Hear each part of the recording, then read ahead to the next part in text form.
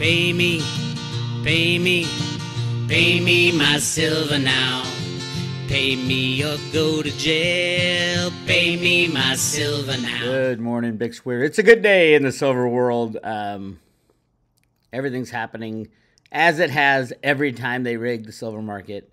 We have broken out of the 50-day, 100-day, and 200-day moving averages. So we are running like the wind.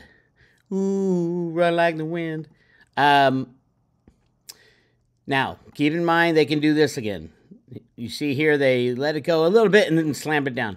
But they didn't let it go above all the moving averages. Right now what's happening is because these mechanical day trader type, they're not day traders. I don't know what you'd call them. Technical traders, yeah. So because they move in such a mechanical way, the technical traders are now short because it's covered the moving averages. If it closed above the moving averages, which I think is the way it goes today, then they have to start covering their shorts.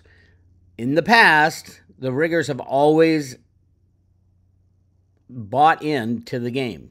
They've always slowed the rise by shorting into the rise. Remember, somebody has to take over these shorts for the technical traders. These people do not deliver silver. That is not part of their game. Their game is making money as it goes over and under some technical moving averages. I mean, it's pretty simple and dumb, but you know they're happy with making a penny where the banks make $1, that type of thing. So yeah, we've broken out of the moving averages. Now the question is, are the banks going to short into the rise? The commercials, are they going to short into the rise? So we have a good run up. Will they come try to bring it down again? I don't know. Oh, by the way, the special I said that was going on, you can buy it. I said this is the last time you'll be able to buy Silver Eagles under $30. Those are gone now. So don't look for Silver Eagles under 30. You might be able to find them one or two somewhere. Through the road to Ruta, the deal we struck with Perpetual Assets, you can still buy them, but they're over $30 now. So that was it. Now we should know within the next few days, because they're allowing this to happen. You notice it was the Wednesday after the close of the COT. The only entity on the planet that doesn't see how silver is rigged is there's three, theoretically. The CME itself is a self-regulating entity, means it's supposed to regulate itself. You can't, really? That's just a way to get out of jail, basically. The next layer is the CFTC. The CFTC is the regulator of commodities. They are just such a ridiculous joke. It's embarrassing to even call them a regulator. I've been dealing with these schmoes for over 20 years. It used to be they were really dumb. Now they're really corrupt.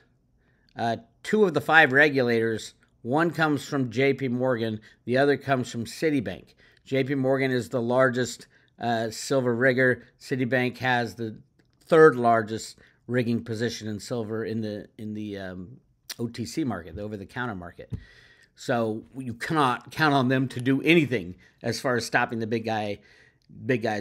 Rustin Benham, the guy who said we had to tamp down the silver price, is obviously out on the game.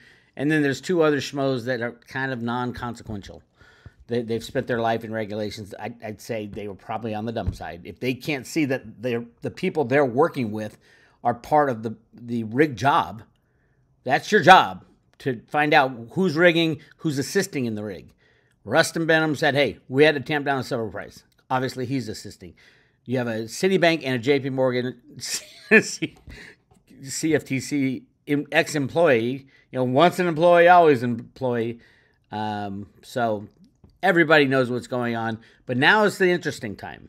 Now is when we call them to task if the commercial group shorts into the rise to $30, such that in a quantity, concentrated quantity to stop the price rise, that's artificial price manipulation. And the CFTC have been told a zillion times how it works. Every time they just watch it happen, watch it happen, watch it happen. And that's illegal unless they're doing it for the U.S. government. Then it's not illegal, which is an interesting twist. So I'll get to that in 1 second. But yes, we have crossed the 50-day, 100-day, 200-day moving average. And I like this. I like this slow and steady wins the race. This reminds me of back when gold was trying to break $300 in the early 2000s. They were just blocking it from $300. No, the world would end if gold went over $300, and then it blew sky high. But the last few days of it was just, this is strong hands. Slow and steady, going to go up slow. We don't want to see the spikes. That's them trying to scare people out. Slow and steady wins the race. So, yeah, I'm excited about that. Blew through all the moving averages today. We'll see what happens on the follow-through. Okay. Here's something that the Department of Justice, let's start with this announcement. The Department of Justice, former JP Morgan precious metals traders sentenced to prison. Defendants were JP Morgan's former head of global precious metals business and JP Morgan's former head of gold trading in New York. 2 former precious metals traders at JP Morgan Chase were sentenced today for engaging in fraud, attempted price manipulation, and spoofing. That's 3 different things. As part of a market manipulation scheme that spanned over 8 years. Mind you, those 8 years from 2006 to 2014, I think it is. Let's see. Yeah. 2008 to 2016. During those years, a silver price and CFTC investigation into the rigging of silver was happening. They were on the desk of JP Morgan from 2008 to 2016. The CFTC has never explained why they couldn't see the obvious. Bart Chilton did. One of the CFTC commissioners said, hey, we caught JP Morgan offsides. They were completely out of position and rigging the market, and a political decision was made during the Obama administration. A political decision was made to let them keep going. Welcome to America. And here's what really pisses me off. They talked about engaged in tens of thousands of illegal trades, blah, blah, blah, right? Here's what the FBI said.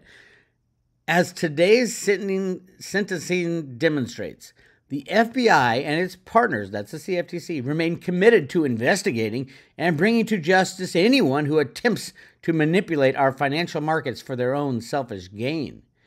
In order to maintain economic security, investors in equity and commodity markets must have confidence that exchanges are operating in a transparent and equitable manner, and that investments are free from manipulation and fraud. Today's outcome should serve as a reminder that the FBI remains highly focused on combating bad actors conducting sophisticated fraud schemes targeting the securities and commodities markets. Really? So, first of all, these guys commit tens of thousands of instances of this fraud and in various different types of fraud. As they say, they committed, where was it? Fraud, attempted price manipulation, and spoofing. Tens of thousands of times, they charged them for one count. They could charge them for a year in prison for each one of those. You are not committed. And by the way, who told them to do it? Obviously, Blythe Masters, the head of commodities for JP Morgan, who was the right-hand girl of Jamie Dimon. Once again, Jamie Dimon's people commit crimes and he walks free.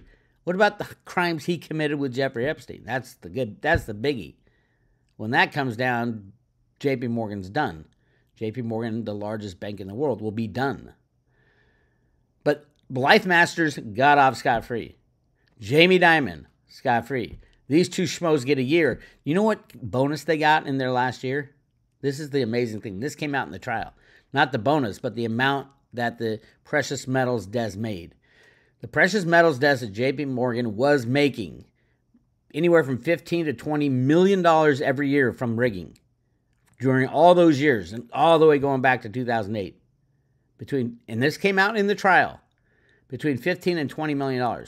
In the last year, after they got shut down, the game got shut down, and they got fined $920 million. I think it was 2020. $920 million they got fined, the largest fine in commodity history at the time. That desk made over $1 billion. What? You say? 20 times? So if they book $1 billion gain on the profits that this was the precious metals desk, and let's just say the traders get 10 to 15%, sometimes 20%, that's a $200 million gain for the trader because he booked all the profits. Did they declare that anywhere? Did they hold it back? You know, they gotta pay these guys for, you know, they're basically taking a bullet for JP Morgan and the riggers, the real riggers. Here's one of the things that really irks me, because I was saying it all the time as a joke. I said, oh, they must have clicked the mouse today. Remember that? I was saying, oh, they're clicking the mouse today. It was a joke. They don't click a mouse. That's the dumbest thing I ever heard. Down here at the bottom of this, for example, it says, Smith and Nowak used a technique to manipulate gold and silver prices from 2008 to 2016. The entire duration of the time, which we said it showed gold manipulation was rampant, which were frequently mocked and ridiculed. Túnez testified that Smith was so fast at placing and canceling bogus orders that his colleagues would joke that he needed to put ice on his fingers to cool them down. That is a lie. They didn't use their fingers to click a mouse. These trades happened in milliseconds, were programmed in months before by all their quants. They have like a massive staff of quants. The quants are like these math scientists that program these things long before the day. This was orchestrated. This was done by the most sophisticated traders. Most sophisticated traders in the world don't sit there and click a mouse. I hate to tell you. But that's what the reason they keep saying that is they want to pin it on these two guys, along with the other guys who already pled guilty at JP Morgan and all the other banks that colluded with them, by the way. They're trying to pin it on individuals, not an overall deal where the bankers rig the markets. You think the bankers aren't still rigging the markets? Why do you think JP Morgan is still today the custodian of SLV? 300, or was it 500 million ounces right now? I haven't looked in a long time. And we're supposed to trust them? And BlackRock, the owner of SLV? Oh my God, the stuff that just came out on BlackRock? BlackRock decides to own A-Mark, and then part of A-Mark and part of Sunshine Mint. The reason that they're not making Silver Eagles to meet demand is because Sunshine Mint couldn't supply the blanks. It just happened to be owned by BlackRock. Oh, by the way, BlackRock just happens to work for the Federal Reserve System. Yes, the Federal Reserve System couldn't figure out something to do with all the crazy rigging, so they brought BlackRock in. Who is the head of gold and silver manipulation for BlackRock? A guy named Evie Hambro of the Hambro banking family. Come on, people, this is not rocket science. And it has not stopped at all. Nothing has stopped. It was not just these two guys. They are not trying to stop silver and gold price manipulation.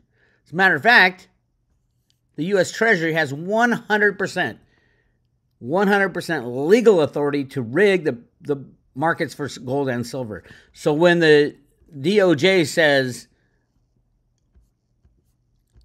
where do they say it? Today demonstrates the FBI and its partners remain committed to investigating and bringing to justice anyone who attempts to manipulate our financial markets.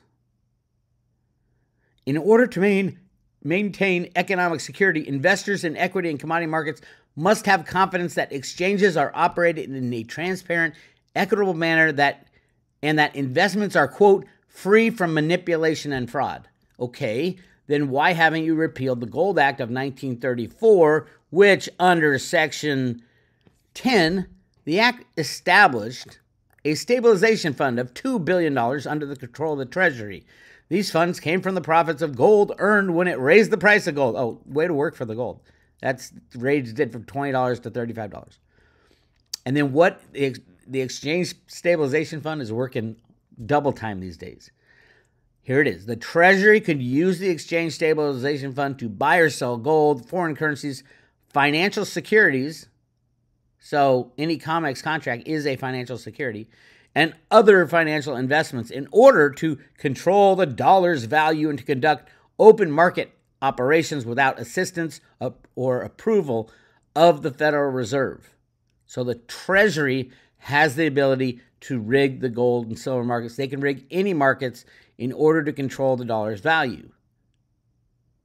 The Treasury could also use the ESF funds to transfer funds clandestinely to neutral nations or international allies. This tool proved useful during World War I, proved useful every single day since 1934. Really proved useful during the years when Alan Greenspan invented the first computer trading programs to go along with the first electronic financial system he invented in the late 60s, early 70s, implemented by a guy named Arthur Burns, the head of the Fed at the time, and his friend Paul Volcker. It has been 100% rigged since 1934. So, back to this statement.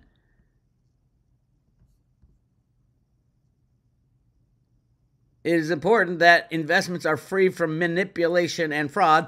unless it's the U.S. government, the U.S. Treasury implementing the manipulation and fraud. Then it's fine. But they're not going to tell you that because they're not honest.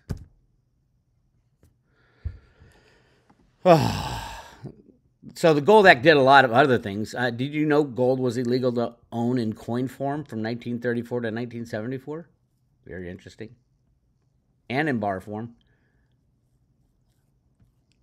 There were so many things that just would blow your mind today. I mean, it'd be, if they tried to go back to that, it'd be so obvious. People are not as stupid as it wasn't. They were stupid in many ways. They were very much smarter. No way would they fall for a freaking mask mandate and all that shit. They wouldn't fall for it in a second. But they did fall for things they couldn't understand, like how much gold was in the world. They didn't know. They had no idea. It's not like people talked about that. And if they did talk about it, it was made up. Just like today. It was a made-up number by Gold Fields Mineral Services. Thanks to Jeff Christian, we heard that. In the 1960s, they're the ones who tabulated how much gold was in the world, and they lied their asses off. Why? Because bankers have all the gold. They control all the gold. And they control the printing of uncalculable amounts of fiat money these days. People just, judge gold by like its U.S. dollar value. Imagine all the other currencies out there that are being printed like it's going out of style. Not only the U.S. is printing money and not telling people about it. Every country in the world should be doing it now, or they're idiots. Yes, the United States Exchange Stabilization Fund can destroy any country's currency with the click of a mouse, including Russia and China at the same time if they chose. One mouse click, gone. The Exchange Stabilization Fund has unlimited derivatives they play with. Unlimited. Let's keep that in mind. All right. People hoping for the BRICS to say, yeah, we're going out of gold standard. Doesn't look very good so far. Why would they? They're winning the game. If they went onto a gold standard, they would start losing the game because the United States supposedly has more gold. Why would they go on a gold standard when they're winning? It's like, Trump, I'm winning. Why change anything if you're winning? And of course, it doesn't look like they will. They are. Putin came on and said, hey, the de-dollarization is irreversible. Putin had some good things. Of course, Putin wasn't allowed to go there because the United States would have shot him out of the sky, probably. Yes, that's the country we are now. It's just so embarrassing. So Putin said the dollar's receding global centrality is objective and irreversible, an objective and irreversible process. I'm not so sure it's objective. I think there are people pulling strings behind the scenes. It's not just a normal thing. We said the Russian leader claimed that 5 BRICS members, Russia, China, India, Brazil, and South Africa, are becoming the new world economic leaders, adding their cumulative share of global GDP has reached 26%. He noted that if measured by purchasing power parity, BRICS has already surpassed the group of 7 leading nations, accounting for 31% of the global economy compared to 30% for the G7. Absolutely, the BRICS are kicking ass because they're still playing in the old monetary system.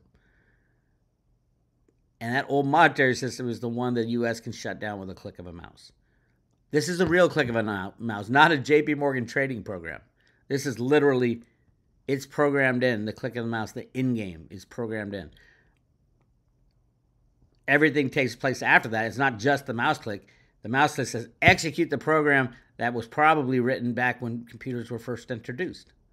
You do know that when Greenspan got into power as the head of the Fed, he was a huge gold bug before that.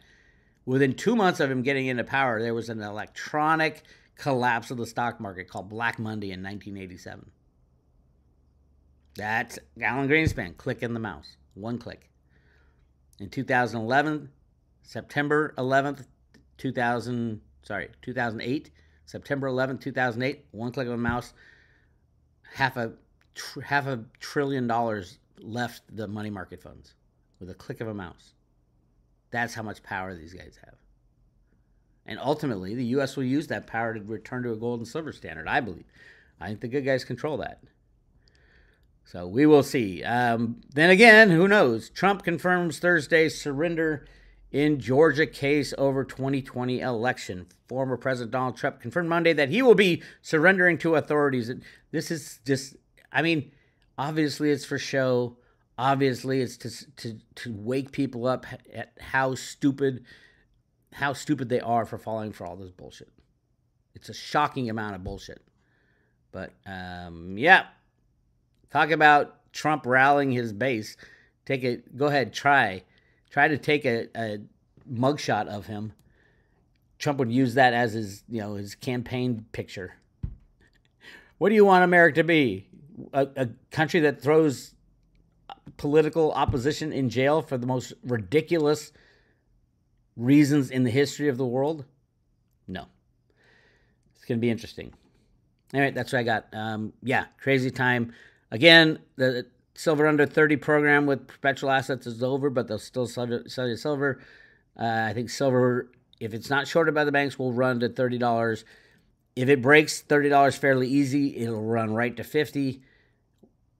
When it breaks 50, I do expect quite a bit of resistance at 50, but it's gone. Forget about it. Then we'll finally find the true price of silver. The COMEX will probably be shut down, so we'll have to do it at our local coin shop or something. So it's getting a little silly, but you're in the right place at the right time. This is Bix. I'll talk to you later.